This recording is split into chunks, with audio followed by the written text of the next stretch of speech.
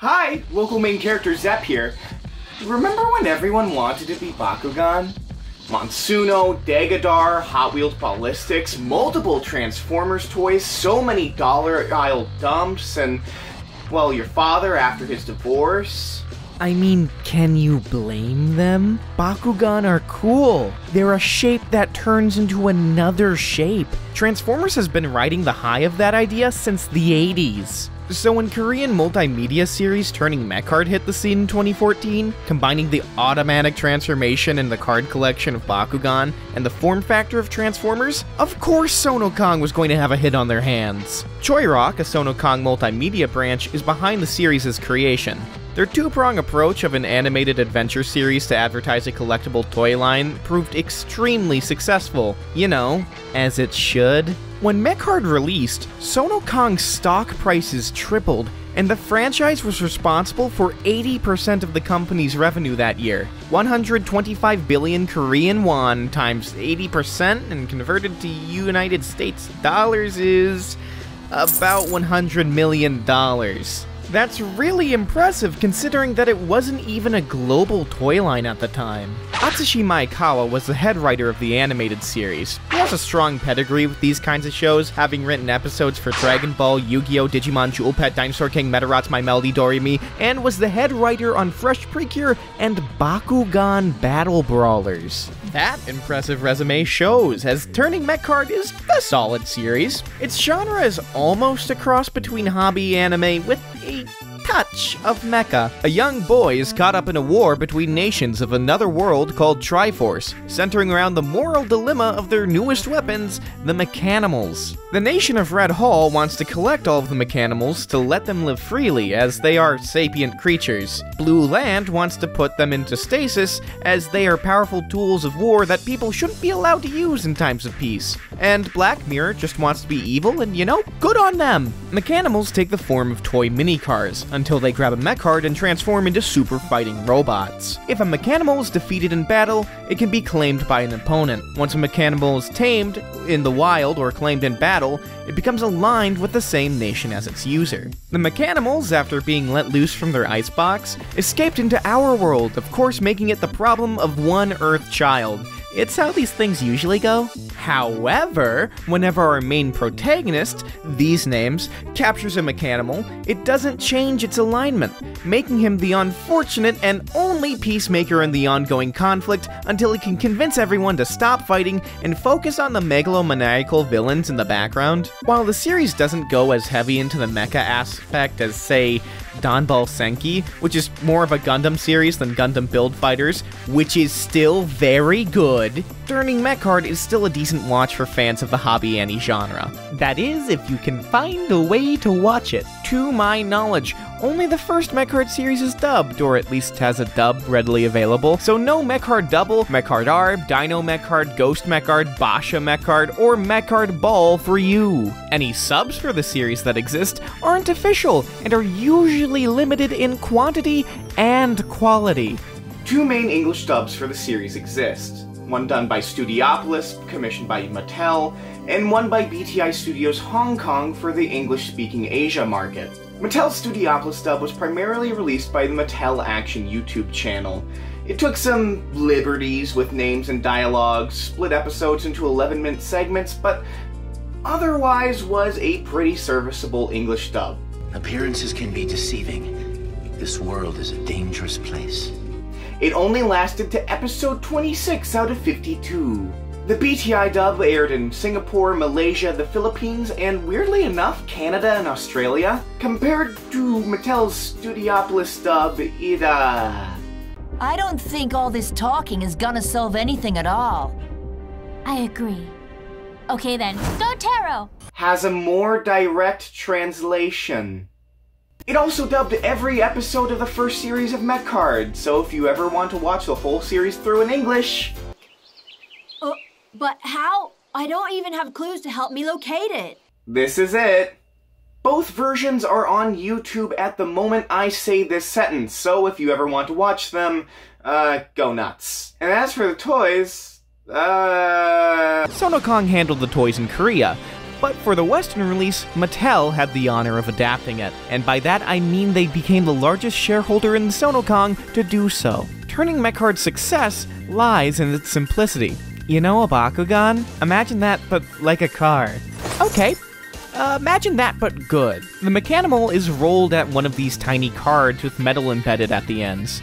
With good aim, the mini car grabs the Mecard with a magnetic switch on the undercarriage and converts into battle mode, turning the Mecard.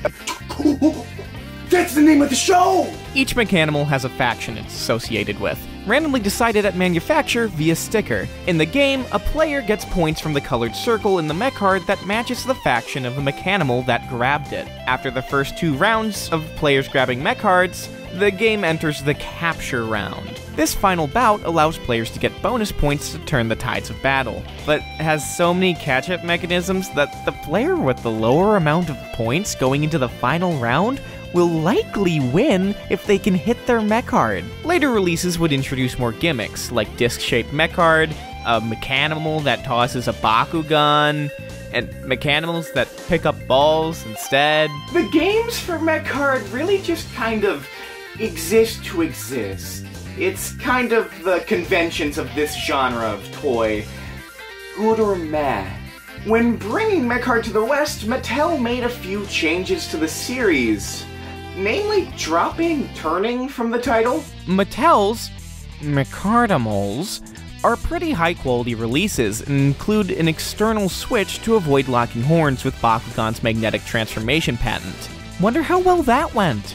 With the addition of the switch, Mecardimals can be transformed without a magnetic surface, which is an extremely convenient quality of life feature. The game also received a complete overhaul to make it more of, well, a game. In this version, both players set up all 3 of their Mecard on the field at once, exactly like the show. Much like the Korean game, both players launch at the same time, but you're allowed to grab any card on the field, letting interference become part of the game.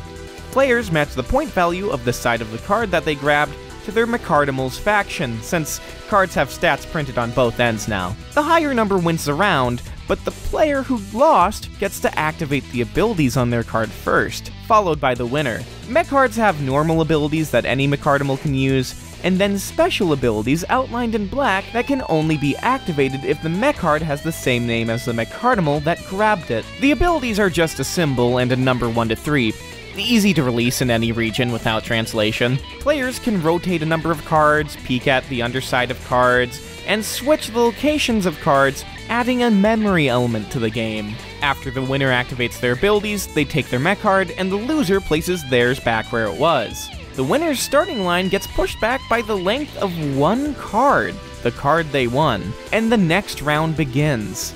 It's a nice, tight piece of design. I think it would work great for kids. Only one problem. You can use 1 to 3 Mecardimals in the game, but it works best when you use 3. They cost $15 a piece at release. To play a 3-card, 2-player game, well, that would cost $90 US. Guess who dropped $90 in 2017? That's a pretty damn high price for kids to pay for 1 game piece.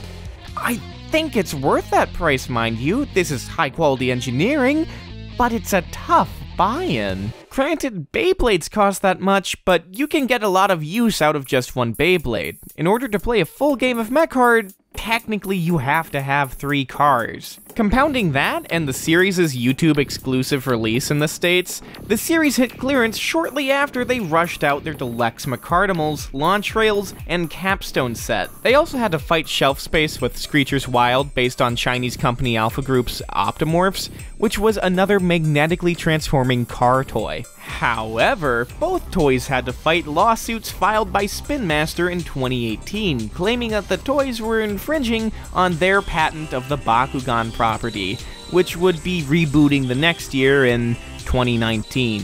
Yikes! Not a good look for Spin Master since, you know, those are balls and these are cars, but, hey, what can you do? Preferably not sue, but, Choirock and Sonokong were undoubtedly not guilty. Did Bakugan inspire it? I mean, Sonokong did handle the release of the original Bakugan in their region, and the head writers of the anime were the same, and their Ghost Mecard, like, literally had Bakugan balls, but to be fair, Ghost Mecard was somehow more riffing on Yokai Watch than it was Bakugan. The suit started off against Mattel before Daddy Choirock stepped in and eventually won the case in 2021, dismissing all allegations of patent infringement. In their victory lap, they mentioned plans to do a global relaunch of Turning Mecard. I'm sure that they were in a deep battle high, like we all find ourselves in sometimes, the folly of man, etc., etc. I do hope Mecard come to the West again. Maybe at a less steep entry point, but still with product available. I do think they're a really nice toy, even as a display piece. If you can find one at a decent price, I do recommend you pick it up. It'd be especially interesting now that Bakugan are currently on the shelves and they would have to fight for shelf space. I suppose we could emulate that fight right now. Alright, Cody, back her up.